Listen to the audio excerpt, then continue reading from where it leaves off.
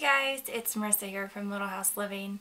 After my last video that I made about buying foods from a bulk co-op, I had a lot of questions about the bucket storage that we use. We've been using this method for bulk food storage for, I don't know, at least 12 years now, and it works really well. So I wanted to talk about a couple things first, and then I'm going to show you the buckets that we currently have. So I'm in my new pantry right now, and it's not quite done. You can see things aren't quite finished in here. And this wall behind me is going to have a bunch of jars on it eventually. But most of my buckets are filled. My stock is a little bit low right now, just because we've been in between moving and stuff, so I'm currently working on slowly building that back up. But I wanted to show you what we have and how we store things and just the different types of food that I keep in buckets, because I think that's one of the biggest questions that I get is what exactly do you keep in buckets besides like the bulk pasta and rice and stuff like that. So I wanted just to briefly touch on the bulk food storage. So a lot of people talk about stockpiling bulk food, and it's almost kind of like a zombie apocalypse type of thing. That is not why we stockpile.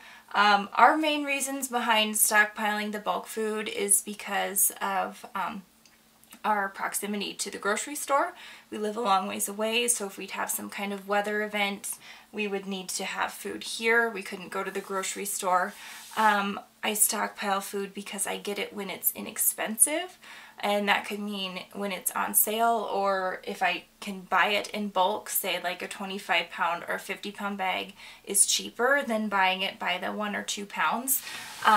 So we do that kind of stockpiling, and or just in case of maybe some income reduction or job loss, we would know that we have food here. So those are kind of our main reasons behind stockpiling. I know everyone is different, but there's no like crazy stockpiling. I know that some people do stockpile with the Mylar bags and the oxygen absorbers and all that kind of stuff. Personally, we don't do that. We're not stockpiling for years and years into the future. I think that if you want to do that kind of prep work, it's better to learn to either grow it yourself or have a different method of doing that, because I just personally don't want to live off of freeze-dried foods. So that's kind of our mindset behind the food. I guess it's not really stockpiling to me, it's just buying in bulk. So that's our mindset behind the buying in bulk. So now I'm going to show you some of my buckets and what we keep in each of them.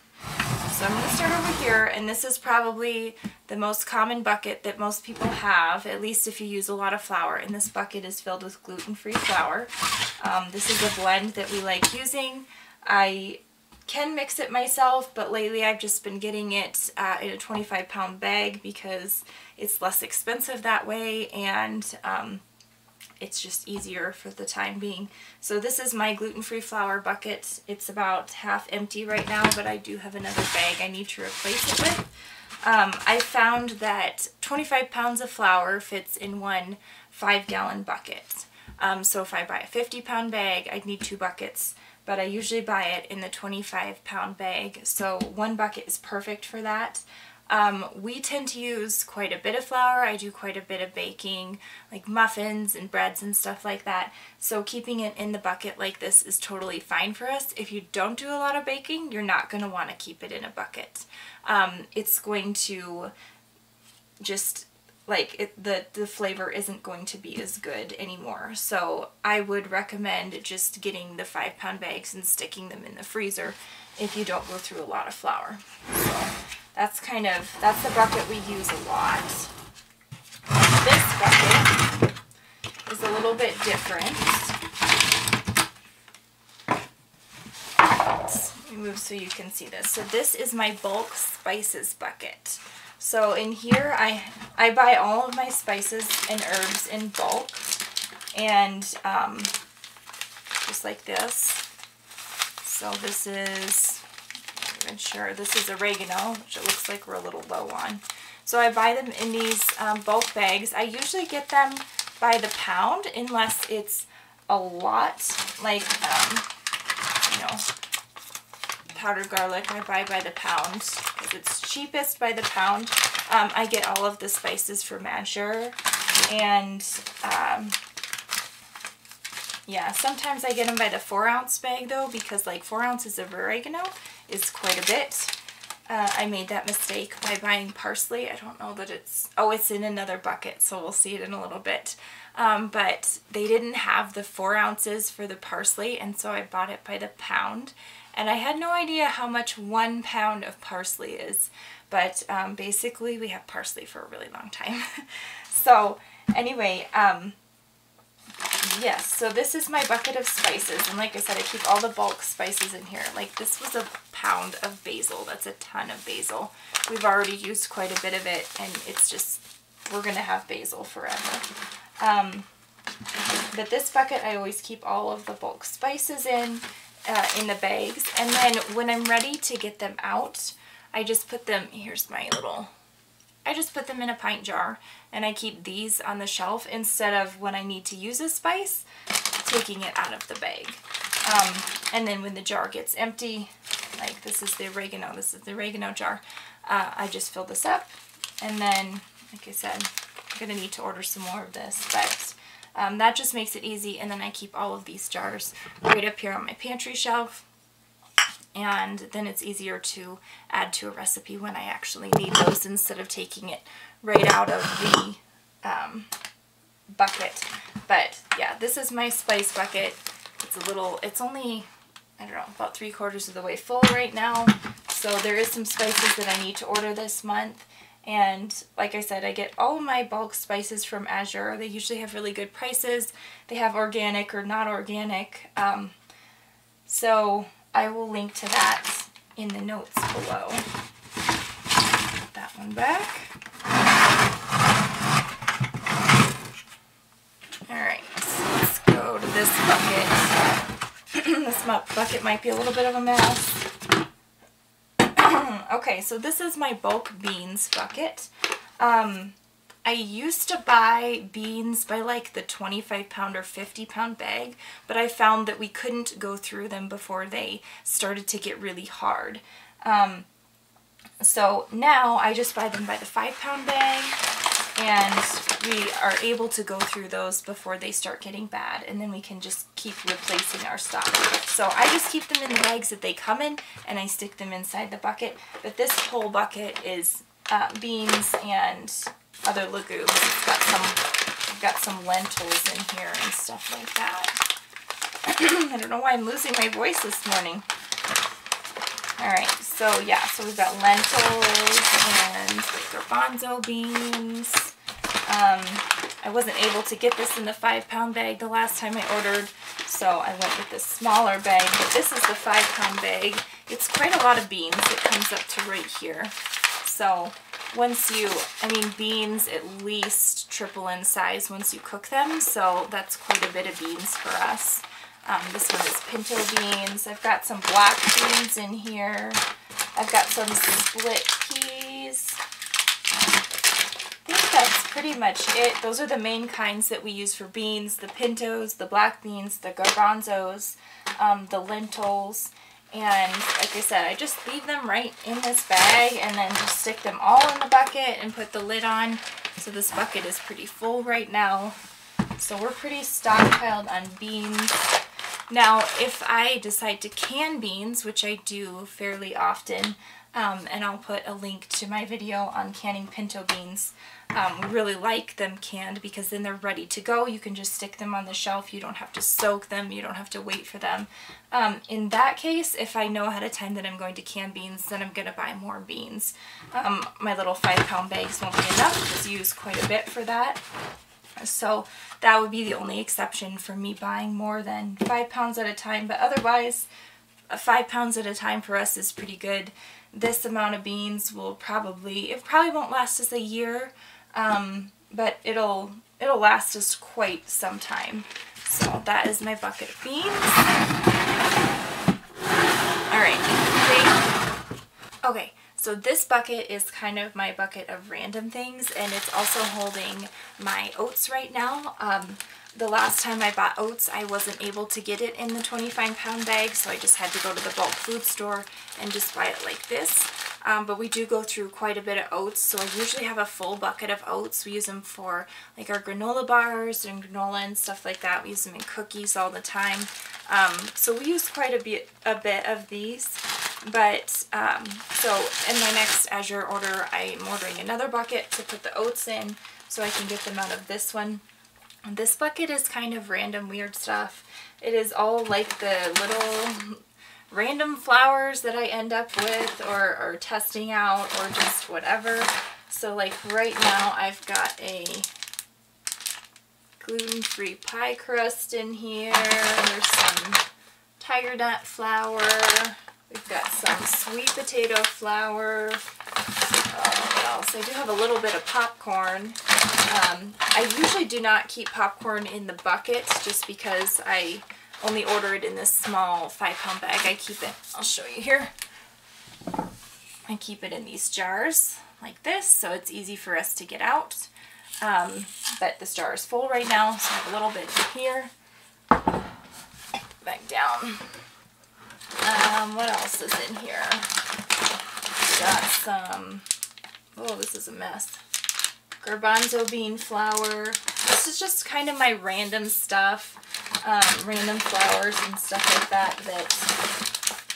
Got some baking powder in here that I'm trying out for recipes or that I just don't use very often. I still keep it in these buckets with the lid because since it's flour, you know, it's better for it to be in the airtight environment. So that's what this bucket is. This is just kind of my random, and like I said, right now it's holding on to these oats until they get their own bucket. Get those back in there. I believe oats were available this month, so I need to try to order the 25-pound bag again and restock our oats so we can make some more cookies. Alright, this one might be random too. Let's see. I've got some extra beans in here that didn't fit in the bean bucket. This is kind of my second bean bucket. I forgot I had these little white beans. And then there's just some kind of random things. This bucket isn't very full at the moment. I've got some of this all-purpose gluten-free flour. We don't like this stuff very much. It's very dense. This is not the one-for-one blend. It's just the all-purpose, and it's filling. But I'm trying to find a use for it and not just toss it. Let's see, there's more baking powder in here and a gluten-free pizza crust. Whoops. So another kind of random bucket, but this actually was my bean overflow bucket, and then I do keep some dried potatoes in here as well, like the dried potato flakes. We don't use a ton of just regular potatoes. We use a lot of sweet potatoes, so sometimes I keep the potato flakes on hand when I can get them in bulk, just to make really easy mashed potatoes, like if we have company or something. Alright, Alright, this bucket is kind of a mash of stuff. Also right now, like I said, I need to order a couple more buckets. We've kind of run out of a little bit of space. But normally this bucket with the green lid is where I keep all of my extra baking liners. I don't really need to keep them in a bucket. I could keep them on a pantry shelf now that I have a pantry again. But when we were moving around and stuff, they were always getting squished, and so I kept them in this bucket. But like I said, now that we're actually settled and in a place again, I could put them on the shelf and have this bucket for some of this other stuff. Right now it is sugar storage. So I've got some brown sugar, which I don't use a lot of, but I do have a cookie recipe that's really good, and it uses brown sugar, so I always keep a little bit of that on hand. And then I've got my other sugar. We use this for making kombucha, and so I don't keep a ton of it on hand, but I do keep some. It's not quite enough to, I don't like to keep sugar in a bucket of its own because it tends to get really hard, especially if you use some of the more natural sugars, but they clump and I just don't like it. So I don't buy very much at one time because we just don't use that much. It's mostly for kombucha, and then I keep it in here. This is another item, let me grab it here, that I keep on my shelf in one of these jars. Just easy access instead of having to go into the bucket and then into the bag. So that is another thing that is up there on the shelf. I just have some random things. Okay, so here is what 1 pound minus all that we've used already over the last year probably of parsley looks like. This bag is huge. So probably, unless you use a ton of parsley, don't buy the 1 pound of parsley. This was really cheap, and so I don't regret buying it. And we use a lot of parsley. We've used quite a bit of this bag already, but it is going to take us forever to use this up. So I actually need to keep this out. I was telling my mom that I had too much, and she needs some of it, so I need to take some of that out today. But otherwise, I just have my parchment baking sheets and stuff in here, which, like I said, just need to come out now since we actually have a pantry where I can put these on the shelf. They're not going to get squished. I like these little parchment baking cups. Alright, so once I get that out, this will probably just be my sugar bin instead of baking liners.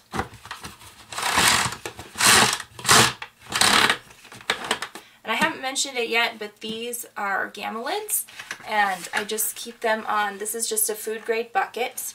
I get the food grade buckets from Menards because they're cheapest there. They say on them that they are food grade. So that's the cheapest place we found them. I get the gamma lids from Azure because that's the cheapest place we found those. You can get them on Amazon or something if you don't have Azure in your area.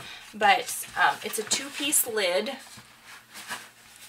And you can see this part kind of snaps onto the bucket. And then this part is the part that twists off.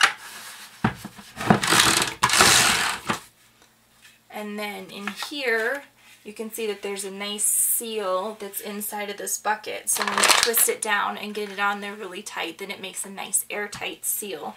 So you don't have to worry about stuff getting in your food or whatever. It's definitely the best way that we found to keep their pests out of their food and the bugs and stuff like that.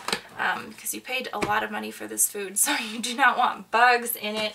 And that's why I keep like all those little bags of flowers and stuff like that in these buckets, because I don't want anything to get in them. So if I seal them in the gamma lid buckets, we don't have any problems with them at all. And then our food lasts longer too because it's in a nice airtight seal. And this is so much easier than having the buckets with the lids that you have to like crank off. Like you just, you know, you can just turn this and that's all there is to it. Okay, my last bucket down here is the bucket of rice, and this is a pretty boring bucket because rice is all that's in it. Sorry, I'm still getting used to the quirks of my new pantry. This is just rice. This, again, I don't think this was a 50-pound. I think this was a 25-pound bag of rice. We will go through this in about a year, so I like to buy it by the 25-pound because it's way cheaper than buying it by the little 1-pound bags. And I think the last time, I've gotten rice from Azure before. I think the last time I ended up getting it from Sam's Club because they didn't have any. So there's lots of places, and there's my bag of flour that needs to go into the flour bucket. But here is all of my buckets right now. And like I said, I'm getting some more. So this is, I'll probably have 2 or 3 more once I finish getting them all and then putting things away. I need the one for oats.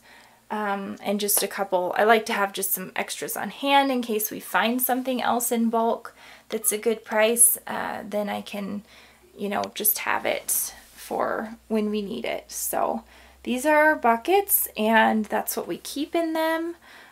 Sometimes things change, like, you know, I showed you I've got these buckets that are really random, these foods for baking and stuff like that. Sometimes I'll pick up something at a surplus store and stick it in there, but I pretty much always have the flour bucket, I have the spice bucket, I have a bean bucket, and I have rice.